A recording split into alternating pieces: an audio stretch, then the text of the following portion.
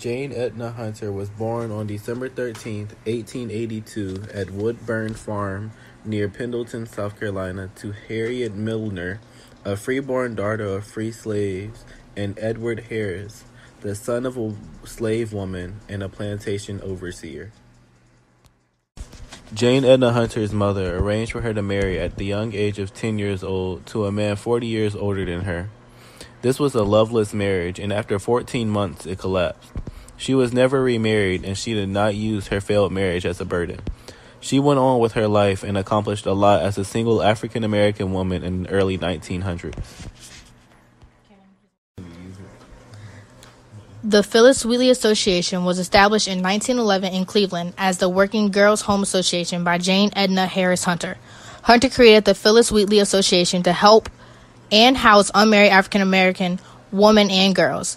With 1,500, she first opened the Working Girls Home Association, a boarding home for 10 women at the East 40th north of Central Avenue. Later that year, a two-story building at the 2265 East 40th Street was purchased and named the Phyllis Wheatley Association in honor of a late 18th century Boston slave who was considered the first African-American poet.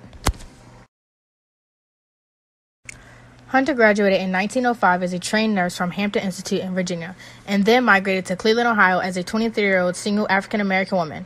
When she arrived in Cleveland, she could not find a decent house or professional work because of segregation laws and practices. Her first housing was a place where prostitutes lived. With the help of other women, they opened the Working Girls Home Association to build a safe residence for the homeless, unprotected, newly arriving African-American women and working women like herself. Later that year, the Phyllis Wheatley Association was purchased. Hunter graduated in 1904. The number of residents soon strained the capacity of the 23-room house. By 1917, the association purchased a 3-story building to house 75 at the northwest corner of East 40th and Central. An adjoining building purchased in 1919 housed social and educational activities and the Stevens School of Music. The home provided a wholesome atmosphere and a vocational training.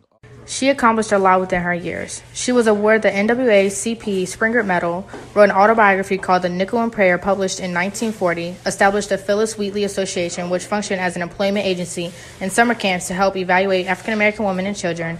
She had a building named after her in honor of her work with children and families, and there was a museum named after her called the Jane Edna Hunter Museum. Questions for the class. Where was Jane Edna Hunter born?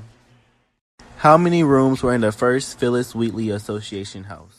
What was the original name of the association Hunter established? What award did Hunter receive from the NAACP?